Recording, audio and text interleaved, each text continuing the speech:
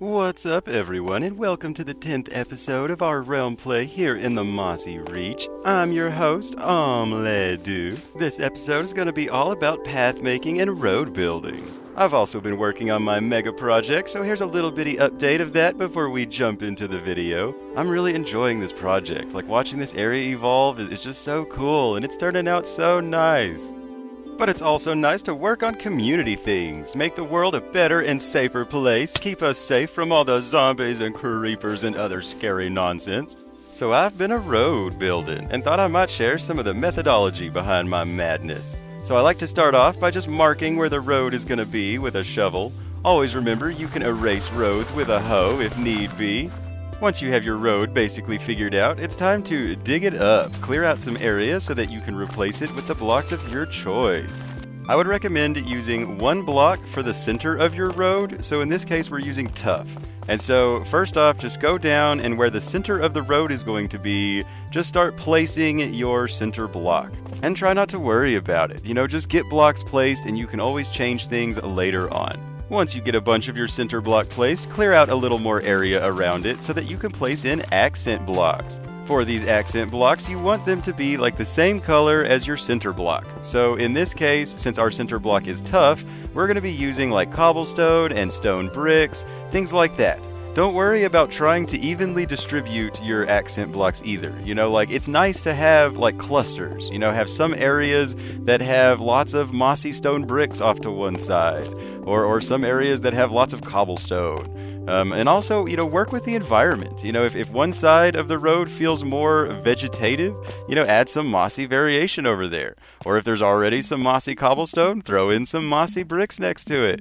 It's nice to have like clusters of similar things. In my experience, texture can get a little crazy, so it's nice to have these kind of cohesive parts, like little clusters of things or having a center block. In between each step, be sure to walk down your road to change things that you don't like. If your central block doesn't look centralized or if some of your accent blocks look too strong, now is the time to tweak those things. Now it's time to install an outline block. So this should be a different color than the rest of the blocks, and it should be relatively solid on the outside. You want it to kind of contain your road.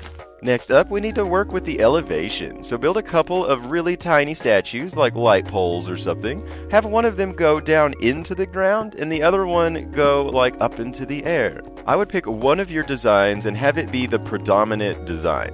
So we're going to pick this design, and we're going to build this one like every 20 blocks or so on each side of the road. And when it comes to ridges, be sure to push them back a little bit. Remember that roads are rivers for people. So people walking up and down this ridge, they're going to displace some of the dirt. They're going to kick it and move a rock. So also be sure to build some statues to like hold the dirt there. It makes it look less awkward and more like realistic. Just remember that roads are like rivers for people. They always take the path of least resistance and they kind of wear down, the terrain as they go. Also remember that if you put pathways up against something, you'll be able to see the block next to the pathway. So be sure to take the time to like remove dirt or weird nonsense if you're going to have pathways up against things. It just adds an extra layer of detail, and it looks really clean when all is said and done. Another place you can be fancy are forks in the road. Make a larger version of your current statue designs so that it stands out while still fitting in. Keep in mind that these statues, lampposts, and road markers are a part of the road as well, so take your outliner block and be sure to connect them to the rest of their friends. Then whatever fence post or walls you used for your tiny statues, throw in some of those just on the side of the path. A little fence post here, a little wall there. Try to work with the environment, just go with what makes sense. Bring in some of your alternative statues to add details and elevation differences to your road. And also remember that this is a push and pull kind of thing. First put too many fence posts, then go back and remove half of them. Next up, use stairs and slabs to create some more texture and elevation differences. Make it look like there's a brick missing here, or there's like a hole in the side of the road. That's why the road went around it. Try to justify some of your fence posts or some of the terrain geography. That's like someone built this fence post because there was rough terrain here. They didn't want their grandma to like trip and fall when they were visiting them. It's these details that really help attach this road road to the rest of the world. You know, rather than just cutting through the world, you can really make it feel like it's a part of the world, especially with like ridges. You know, be sure to put like slabs near the ridges to help justify why the dirt is just floating there. Build holes behind fence posts. And be sure to texture your holes. You know, keep in mind that there's like mossy variations and smooth stone and all kinds of stuff that you can use to make it look, you know, natural. And remember to use your outliner block to connect all the things back to the road. Bone meal can make it look more natural as well. You can like overgrow the areas where people aren't supposed to be. You might need to go back and clean up some of the grass and flowers, but it looks really nice. It also goes good with ponds. You can fill in the holes you've already made or make some brand new ones from scratch. This also gives you an opportunity to play with the plants in the game, both the ones that are supposed to be planted and artificial ones, using like fence posts and leaves. And from here, it's just about bigger and bigger details. You know, I like building these wall structures out of the stripped logs of the fence posts that I've been using, and then the wall of the, you know, blocks that I've been using. Then you can make it look aged by poking holes in it and switching out some of the textures to make it look cracked, and placing some slabs on the ground to make it look like the pieces have fallen off the wall and are laying on the ground, and just have fun with it. You know, like that's the nice thing about roads, is that you can build, you know, little fishing huts or little places to hang out with your friends, or just random walls for no reason.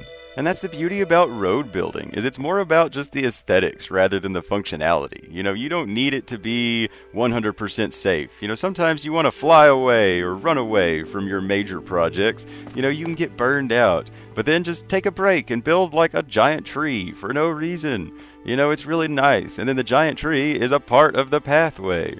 You know, it's all connected. You know, like, is there a hill that doesn't make sense? You know, just put some stone through it, so it's like that stone is holding the dirt there.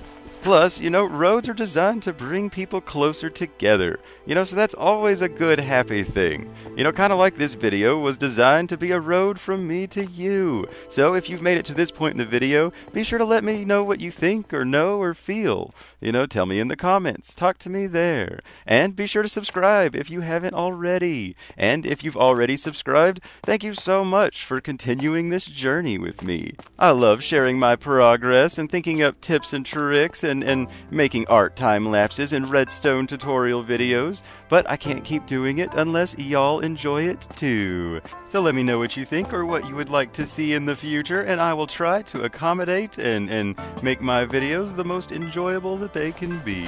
One last thing before we wrap this video up, don't be afraid of making transitions. You know, change up the wood or change up some of the designs. Just do it slowly. Simply allow some of the original pathway blocks and designs to bleed into the new pathway. This will help smooth the transition into your new path, and you can just keep doing that until it's completely different if you want to. Or you can just change a few of the colors and keep a lot of your designs the same, and it'll still feel like it's a branch off of its parent road. But that's all we got for this episode. Thank you so much for watching. I really hope you enjoyed hearing my tips and tricks on road building and pathway designing. I've been your host, Omelette, hopefully teaching you a survival trick or two, and reminding you that until next time, stay safe and have fun. Bye bye.